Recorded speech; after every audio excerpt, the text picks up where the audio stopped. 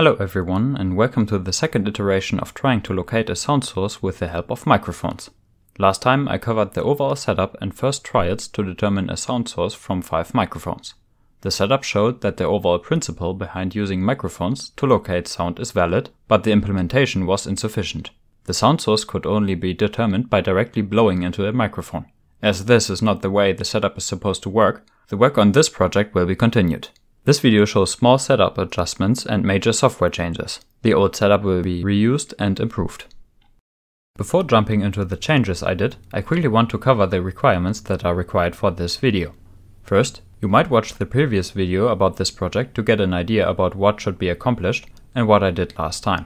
Everything from there will be viewed as given in this video. Second, I will utilize linear systems theory and the frequency domain in this video. If you don't know about these topics, I will explain them very oversimplified in the next chapter, but you might want to do some additional research about these topics. Because I simplify, I will also skip sources. That should be it for the requirements. Let's get to the changes.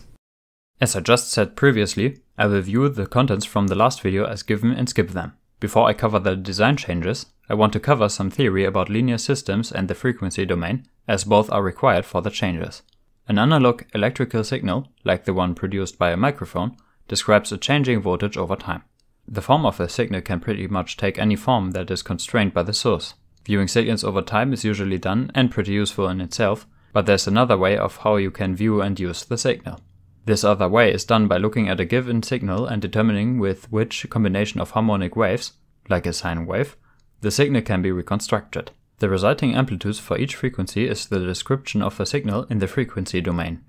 To illustrate, let us look at this example. The signal shown here is a pure sine wave with a period of 1 second. This means that the frequency is 1 Hz. The signal also has an amplitude of 1. When transforming this signal from the time domain to the frequency domain, we can see that it looks quite different than in the time domain. The reason is that we can describe the same signal by only 2 parameters, the frequency and the amplitude of this frequency. This method is the base for modern electronics to play digital sound. When adding a signal with a frequency of 2 Hz and an amplitude of 0.5 to the previous signal, we directly see the change in the frequency domain. Now the signal is described by 2 frequencies, each with their own amplitude. Linear systems theory gives us the tools to manipulate signals with a certain characteristic. One example is a low frequency signal like 50 Hz, which has a lot of noise with high frequencies. A specific linear system called low-pass filter can reduce the effect of the noise and preserve the original signal. That is because, as the name implies, it lets low frequency pass and reduces the amplitudes of high frequencies. The frequency at which the filtering occurs is determined by the system's components. One example is this low-pass filter that consists of 2 passive components, a resistor and a capacitor. The cutoff frequency is determined by this formula right here. The last theoretical part is for transforming a discrete digital signal to the frequency domain. Here, we need to consider some theory that I will not cover. This basically boils down to reducing the amplitudes as we go to the start and end of the overall signal. This reduces artifacts in the next step, which is the domain transform.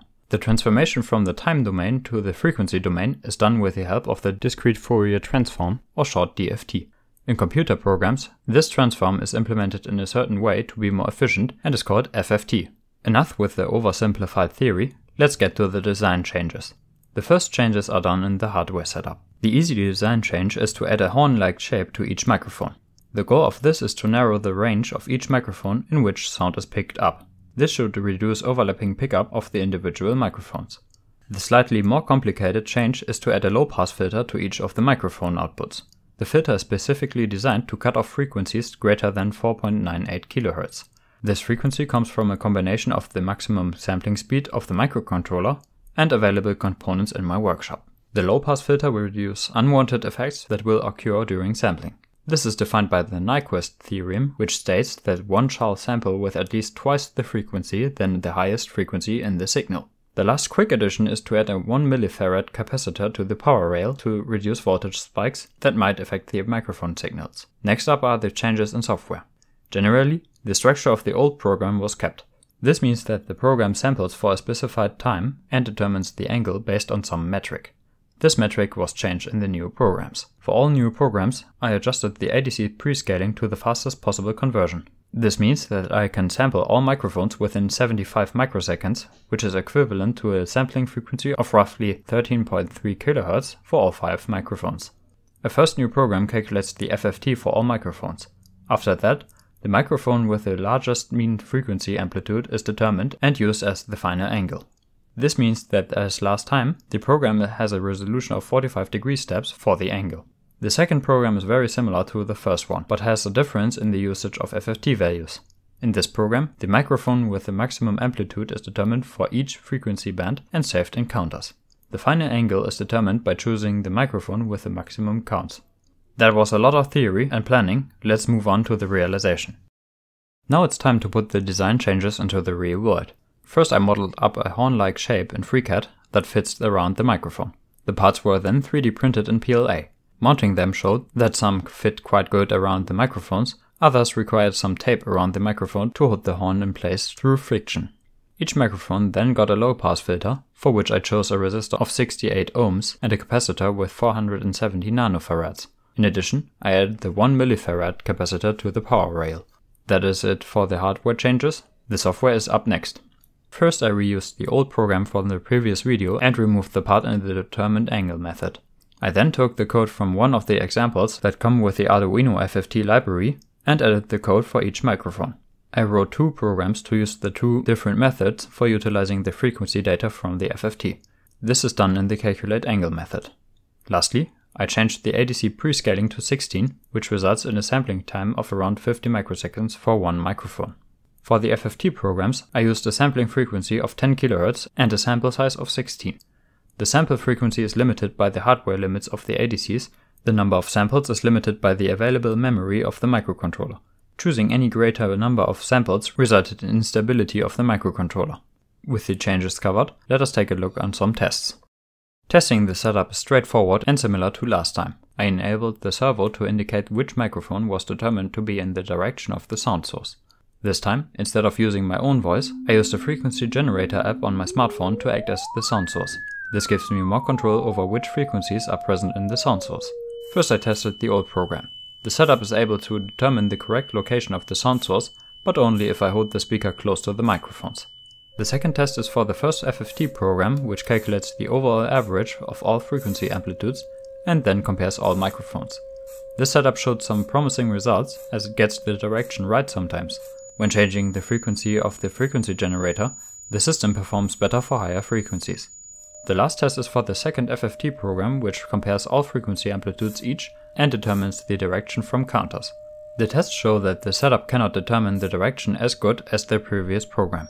Changing the frequency of the frequency generator did not solve this issue. For each program, I also did a test with speaking. Only the second program got the direction right sometimes.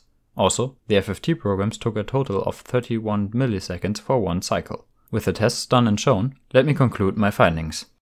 This iteration of the project showed overall more promising results than the first iteration. The setup was modified to narrow down the range for picking up sound for each microphone. A low-pass filter was added to each microphone to minimize issues during sampling and in the FFT later. The power rail was stabilized by adding a 1 millifarad capacitor. While the old program and the second FFT program did not work as intended, but only for a very small distance between the speaker and the microphones, the first FFT program showed some promising results.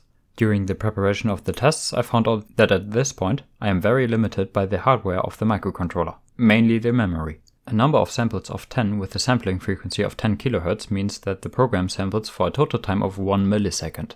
This is by far not enough to evaluate human speech, which takes at least several 100 milliseconds per word.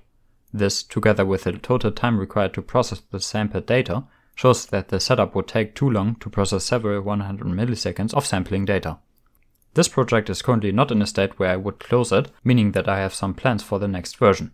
First up, the main change will be to swap out the microcontroller. The test showed clearly that I am hardware limited for what I want to do. Currently, I plan to use a Teensy microcontroller because it is much faster and has a lot more memory than the Arduino Nano. The second change will be some more sophisticated processing of the FFT results. Instead of just taking the average and compare it, I want to try out to somehow extract the sound source from the background noise. It has been a while since I uploaded, especially for this project. As usual, I am still pretty busy with my studies and had a lot of other stuff going on. The fact that I work on several projects in parallel also does not help to finish one project at a time. At least it looks like I will finish several things close together, so I might upload multiple videos in a relatively short time.